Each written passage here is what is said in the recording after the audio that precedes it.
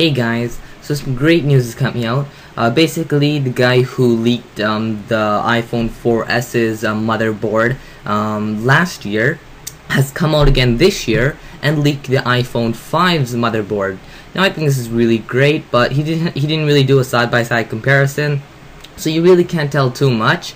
But from initial, looking at the picture, you can notice how the SIM card is a little smaller, which I guess would tie up with the other pictures from previously, where the SIM card slot was leaked out. But like, I seriously don't understand why Apple is doing this smaller SIM card. I mean, other than it looks like they're really just hating people unlocking their device or something. But this might. Probably going to be a backfire on their plan, but I guess it's good for them. Anyways, there's also going to be more antennas. Other than that, you really can't tell. Yeah, I mean, it's okay, I guess, looking at it.